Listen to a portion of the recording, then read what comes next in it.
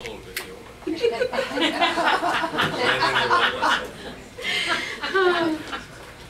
me hot. He's my brother. Stop it.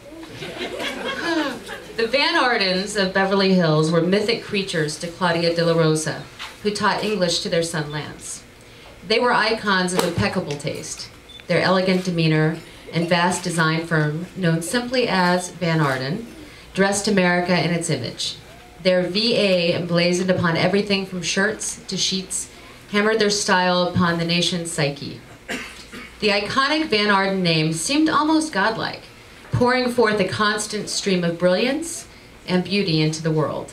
Like their design house, Edward and Roberta Van Arden also poured forth one elegant and brilliant child after another into the world.